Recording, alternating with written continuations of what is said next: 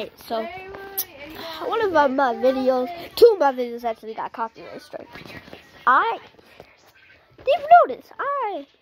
That was fun. I didn't know it was going to be copyrighted. It was a J-Man video that you should watch. A short. I posted it on my computer on my account and got copyright strike.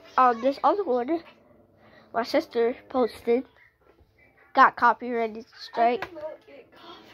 You post that on my you posted on my account. You got it copyrighted. It was like it was a YouTube. It was a Roblox game that had songs, and she posted it. So I got copyrighted once. Her fault.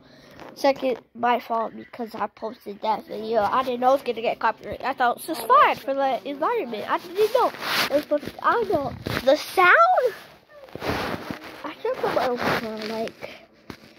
I should put my own sound, but I got copyright. All my other ones are just my own sound.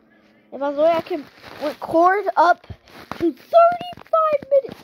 Before in 2020, it should be 10 minutes. Now it's 35. They updated it. Yes. So I can record even longer. So if I want to live stream, I'll just record a video for 34 minutes. Technically live streaming for 34 minutes. So that's it. I just want to say, two of my videos got copyrighted. So it's my second time. It's my first ever time. Okay, second time because I got copyright strike one time and then a second time. Bye.